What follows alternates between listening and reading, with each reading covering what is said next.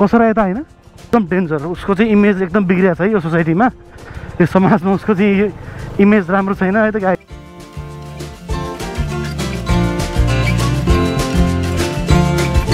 So hello and नमस्ते everyone welcome back to the channel त यो कुन खोला रे बिहान माथि हामीले रिउ खोला है त गाइज अनि अबको नेक्स्ट भ्लग चाहिँ कसराको भ्लग हुन्छ है त कसराको भ्लग त्यहाँ चाहिँ हामी एकदम खतरनाक जङ्गली जनावर भेट्न जाँदैछौँ जङ्गल पनि त्यो पानीको जनावर हो के अरे होइन तर एकदम डेन्जर उसको चाहिँ इमेज एकदम बिग्रिएको छ है यो सोसाइटीमा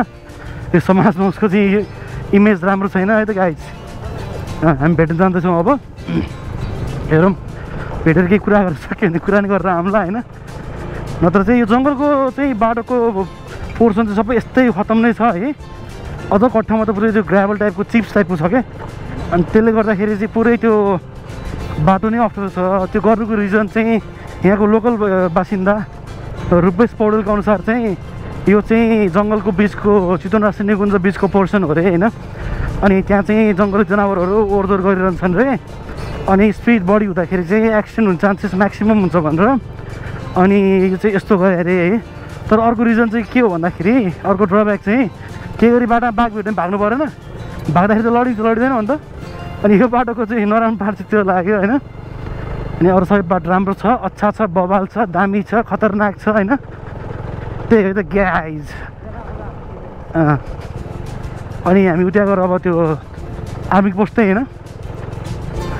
अब हामी टक्क यहाँ आएर इन्ट्री गर्छौँ आर्मीकोमा है त अघि बिहान जाँदा पनि गरेको थियो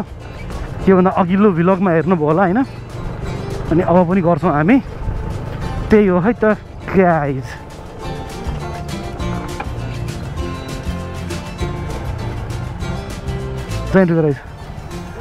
इन्ट्री गराइज नि त राजु थापा फोन नम्बर अनि बाइक नम्बर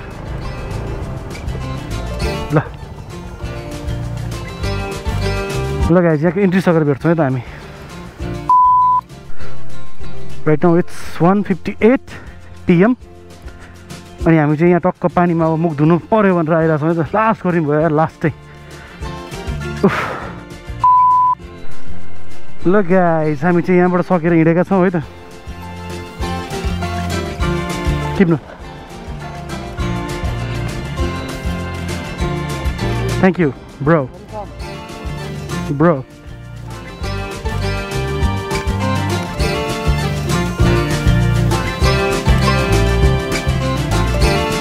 अब हाम्रो नेक्स्ट डेस्टिनेसन चाहिँ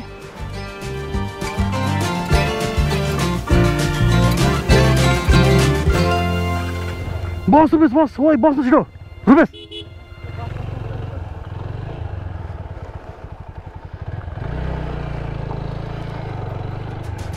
ल गाइज यात्रा सुरु भएको छ हाम्रो है त गाइज अब चाहिँ हल्का शीतल सुरु हुन्छ है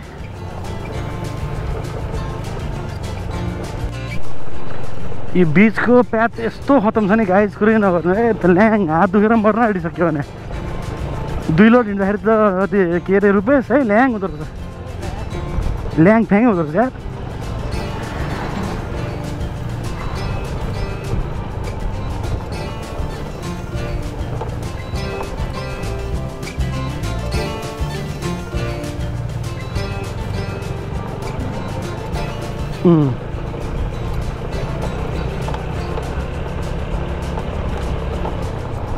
अटो चाहिँ रिजर्भ नगरिकन आउँदैन क्या यो बाटो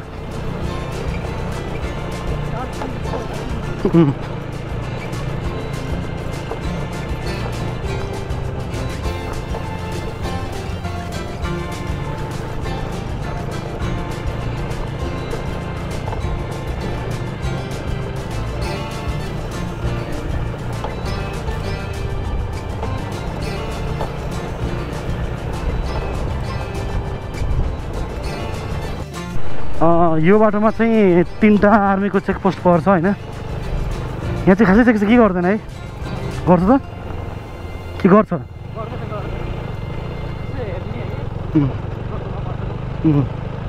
यहाँ चाहिँ आर्मीको चेकपोस्ट भयो है अनि योभन्दा अगाडि एउटा चेकपोस्ट आउँछ लास्टमा एउटा चेकपोस्ट आउँछ त्यो गाडी चाहिँ 3टा चेकपोस्ट भयो यो बाटोमा अनि बेलुका कति बजी चाहिँ बाटो हिँड्न पाइँदैन होइन जस बाइकहरुमा आउँदैन जस बेलुका 6 देखि 8 हो कि 6 बाट हो कि 8 बाट कतिबाट हो यबाट हिँड्न पाइँदैन है त गाइज फेरि हिँड्नु होला नि हैन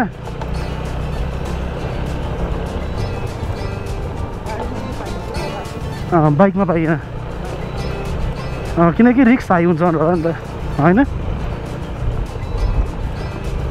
यो चाहिँ हाम्रै लागि हो भनेर बुझ्नु पर्यो है त गाइज 100 रुपैयाँ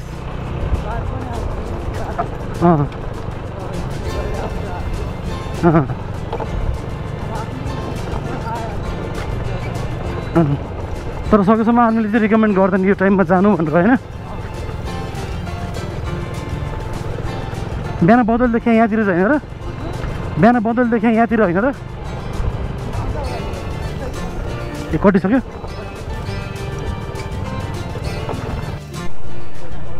अलराइट गाइज हामी चाहिँ यहाँ आइपुग्यौँ हैन कसरा यता हैन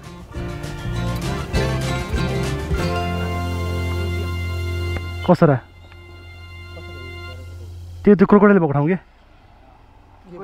गोही भएको ठाउँ त्यही त हजुर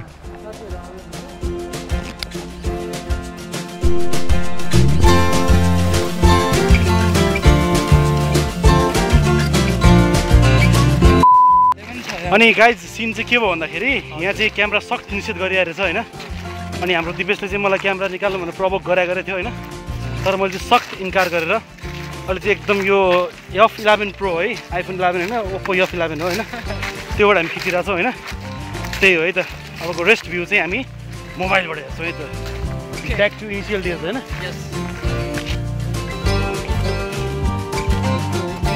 ध्यान गर्दा त्यो धमिरहेको होइन हुनु भएको थियो माइन्ड योर टङ त्यो हेलमेट के हो त्यो कति पर्यो मात्र गाइस हामी चाहिँ अराउन्ड 2 किलोमिटर बढी हिँडिसक्यौँ है त हाम्रो एकदम सख्त थियो त दिपेश बाटो चाहिँ यस्तो छ है लास्टै ल्याङ बाटो छ यार छ पनि Hi the guys. Hello guys. Alright guys, हामी चाहिँ घडियाल गोहीको प्रजनन केन्द्रमा छौँ है त कसरामा छौँ कसरामा हाम्रो दिपेशको हाम्रो लोकल ठाउँ चाहिँ यही हो हैन कबिर सिंह दिपेश अलराइट ल गाइस हामी चाहिँ नर्सरी लेभल त्यहाँ देख्छ कि देख्छ नर्सरी पुल लेखिरहेको बाबु के हैन गयो त गाइस गयो हेर्नु गएको मिनिएचर सानो गयो बच्चा गयो डरा हेर्नु बाबुले हामीलाई टोक्छ विष्णुको बेस्ट फ्रेन्ड हो नि त हैन घरियालले मास अब यो हेर्नु नि आमा बाबुले सोधे के गरे बो सिधा सुका जस्तो यार गना यार सब गयो त गाइस हेर्दैन बाछा माछा गाउँदा रहेछ माछा हाल्दिन चाहिँ गाउँदा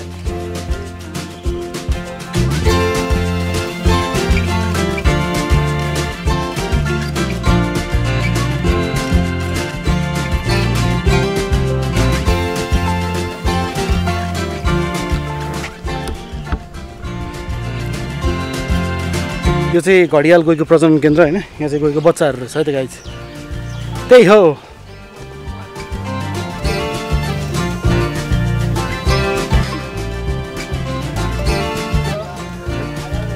आँखा देखाउँछ सुक्यो दिनभरि सुते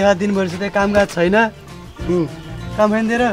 जग्गा मर्न केही काम होइन दिनभरि सुते घाममा बसे काम ताप्यो पौडी खेल्नलाई खेल्यो फेरि बाहिर खाना दिन्छन् के नै हिरो बल्ले यो रुपेशको भाँडा पोख्या क्या कोहीलाई रुपेश कसको भाँडा पोखिरहेको यो अलिकति ठुलो रहेछ है सिम बेसी गर्न म त त्यही त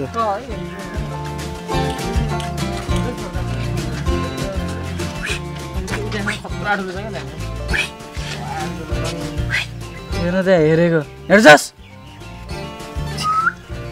आँखा बन्द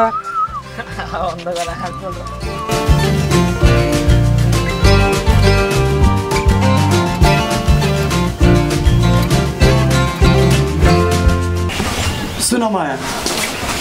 तिमीलाई छोडेपछि म मर्छु भन्ने सोचेको थिएँ कसम रुगा नि लागेन सुन माया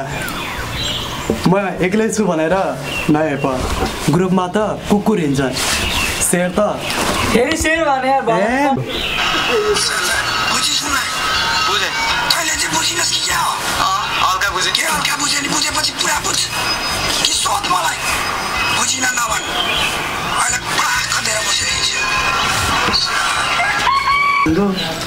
फर्केर आयो झालालाला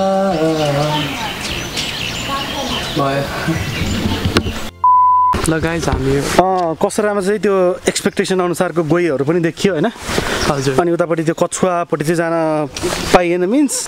कछुवा कहाँ छ नि देखिएन होइन देखिएन कछुवा त्यहाँ कछुवा संरक्षण देखियो होइन त्यही भएर नि यो कसराभित्रको भ्लग चाहिँ यहीँ क्लोज गरौँ है त अनि अब चाहिँ कुन भ्लग सुरु हुन्छ अम्ब्रेला जाने हो अम्ब्रेला स्ट्रिट ओके अब चाहिँ हामी यहाँबाट अम्ब्रेला स्ट्रिट जान्छौँ होइन त्यो भ्लग सुरु हुन्छ है त guys thank you for watching है यो चाहिँ एकदम सर्ट भ्लग हुन्छ है दिवस thank you for watching stay safe stay happy है त यति भन्दै please hit like share and subscribe our channel and thank you for watching this video and don't forget to subscribe like and share this video and take care Jay Nepal